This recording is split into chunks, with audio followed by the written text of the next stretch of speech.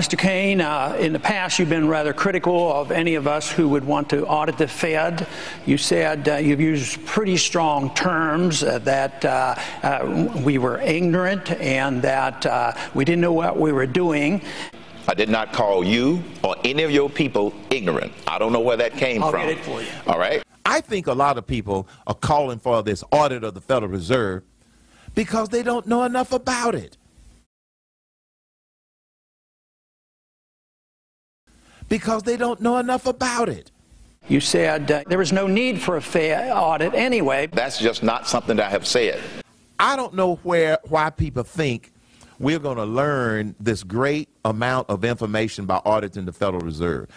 I do not object to the Federal Reserve being audited. That's just not something that I have said. Some people say that we ought to audit the Federal Reserve. Here's what I do know. The Federal Reserve already has so many internal audits, it's ridiculous. I don't have a problem with the Federal Reserve being audited. Audits, it's ridiculous.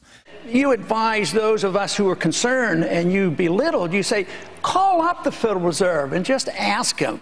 I simply said, if someone wants to initiate that action, go right ahead. It doesn't bother me. So I've been misrepresented in that regard. And I tell people, you know, we've got 12 Federal Reserve banks.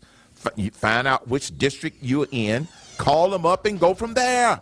You say, call up the Federal Reserve. That's just not something that I have said. Call them up. I've been misrepresented. Audit